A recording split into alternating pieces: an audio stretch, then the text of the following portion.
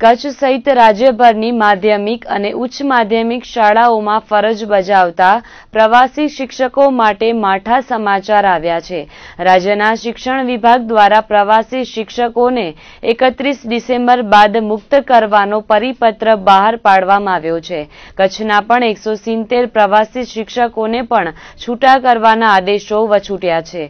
શિક્ષણ વિભાગમાં ચાલી રહેલા મહેકમ ઘટને પગલે વિદ્યાર્થીઓના શિક્ષણ કાર્ય पर विपरीत असर न पड़े ते माटे प्रवासी शिक्षकोने निमवामां आव्या छे, जे अंतर्गत कच्छमां पण प्रवासी शिक्षको फरज बजावी रह्या छे। परंतु हवे आ प्रवासी शिक्षकोने छूटा करवाना आदेशो कराता बोर्डनी परीक्षा नजीक होवाथी विद्यार्थी अने वालीओ चिंतामां मुकाया छे। आ बाबते जिला शिक्षणाधिकारीए जणाव्युं हतुं के प्रवासी शिक्षकोने राज्यभरमां छूटा करवा शिक्षण विभाग द्वारा आदेशो कराया छे, जेने लईने कच्छना पण 170 जेटला प्रवासी शिक्षकोने छूटा करवा पड़े तेवी स्थिति छे।